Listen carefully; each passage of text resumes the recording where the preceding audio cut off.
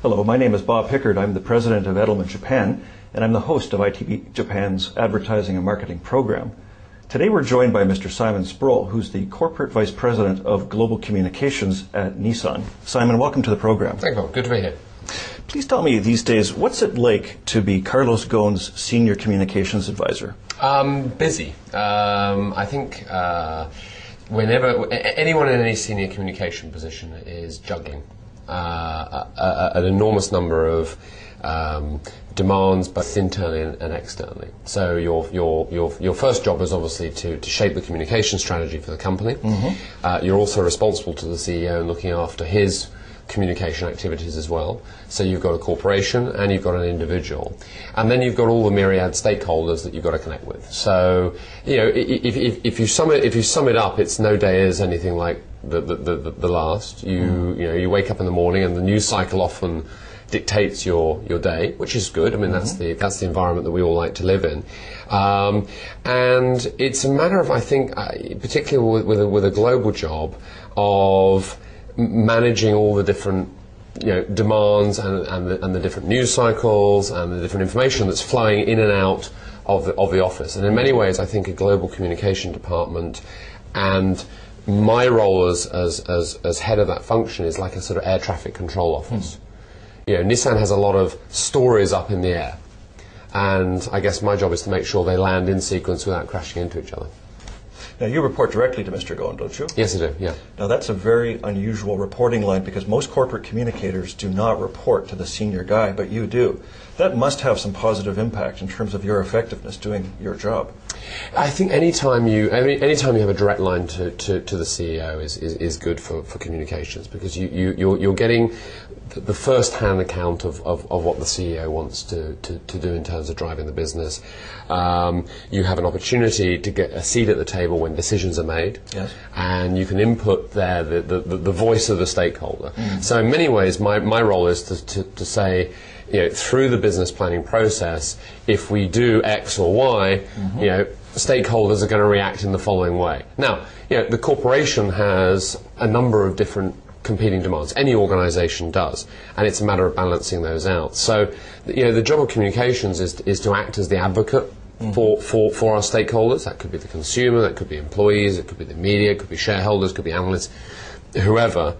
And then it's the job of the CEO and the senior leadership team to balance those competing demands. And having the access to the CEO makes that job a lot easier. I have to say. So that direct line does make it a lot easier. Now, it makes it, I think, probably more challenging, and the expectations of the department are much higher because it's a direct report function. Right. But at least you have that direct link. Now, Simon, Nissan sells cars in so many countries. You have so many different models. Mm-hmm. You have so many different stakeholder groups, investors, employees, NGOs, no doubt. You're in charge of CSR as well. How, from that business diversity, do you carve out a sort of a master communications vision around the world, a global theme, if you will? Mm. Well, you start off with a business plan. I mean, Nissan is driven by a series of 3-year business plans. That's what we've been doing since 1999. And so the business plan is where you start. So there you have the corporate objectives, the commitments for the 3 years. So you start off with that as your building blocks. Mm-hmm. And then from there you look at the brand, you look at the vision, you look at the mission of the company, and you start to construct the communication strategy based on that foundation. Right. Now, I would say we look at it in a kind of matrix. So on one dimension, you're looking at stakeholders. So you're looking at specific communication strategy, mm-hmm. Strategy elements by stakeholder. So you might do one set of things with employees, you might do another set of things with NGOs. And then you're looking at it from a regional basis as well.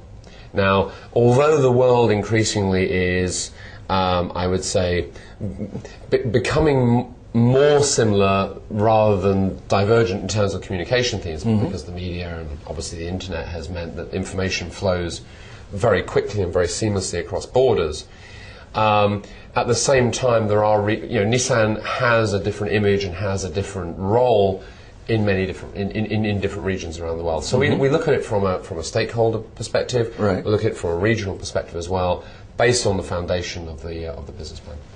So these days, what would be the global master vision or the universal articulation of the company's brand?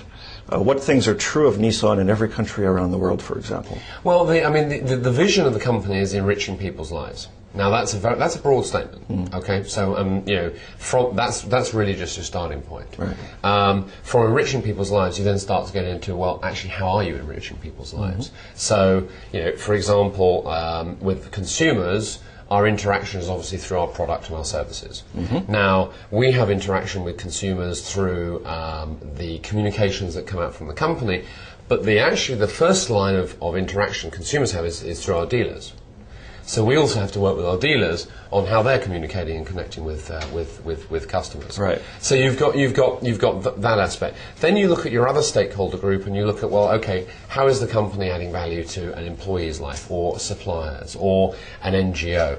And I think the one aspect that's interesting that's come in over the last few years is this notion of sustainability. And CSR is a kind of buzzword, yes. And a lot of people talk about it, and I think not a lot of people truly understand what it means, and in truth it means different things for different corporations.